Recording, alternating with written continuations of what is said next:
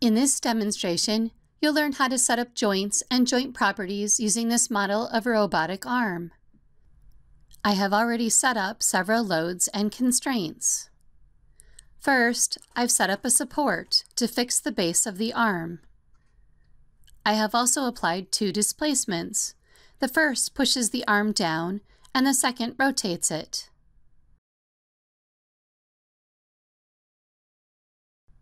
In addition, I have defined 5 different contacts. You can see them here.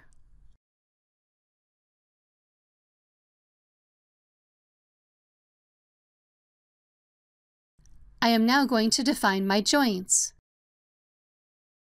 First, I'll right-click to add a joint. Then, I'll select the faces for the base location of my joint and assign them in the Joints panel. Next, I'll select these faces and set them as the mobile location. I need to assign a joint behavior, which defines the behavioral properties of the joint. Because no joint behaviors exist yet, I'll create a new one here. If one existed, I could also select it. In the joint behavior, I'll set the joint type to hinge.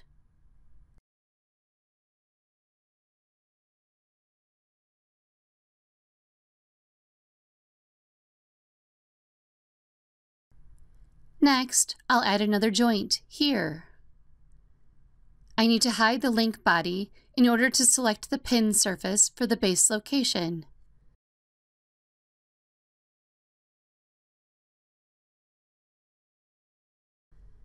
Then, I can select the face and add it. I'll show all bodies, and then hide this body so I can access the link hole surface. Then, I'll select the face for the mobile location and add it.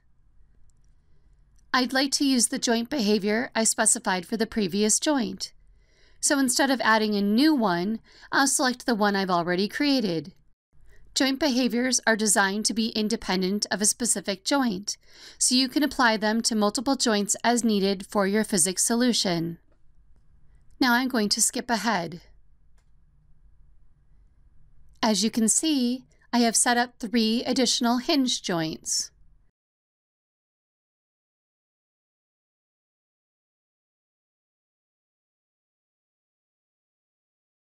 I will now add a joint here at the bottom. I'll hide this body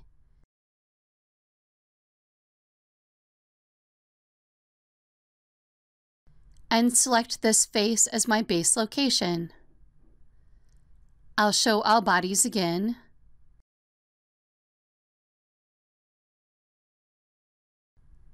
Then hide the main part of the robot arm and select this face as the mobile location.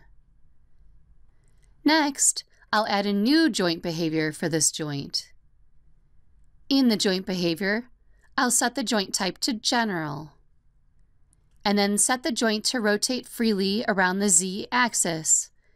While this is, in essence, another hinge joint with free rotation about the z-axis, I've selected the general joint behavior to show how you can use this joint behavior to customize your joints. Now, I'll solve the physics solution task.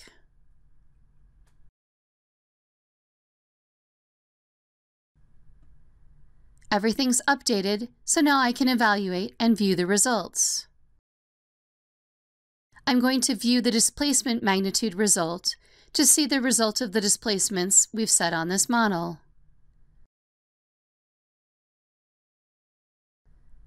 You can see that the model is being displaced in 2 directions.